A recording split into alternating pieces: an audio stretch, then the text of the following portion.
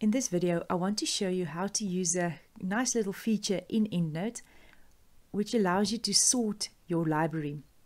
So I've clicked on the Injury in Fast Bowlers group. It's my favorite group of references, and it's EndNote open in front of me. So go to Tools and Sort Library. And here you'll have quite a few options of how you want your library to be sorted. So I like it to be sorted by year, and I want it to be sorted in reverse chronological order with the most recent papers first. So then you click it like this, and then after this I want it to be sorted by author and from A to Z. Let's do it. And here you can see we have the most recent papers listed first. 2019, 2018, 2017. I need to update this reference list.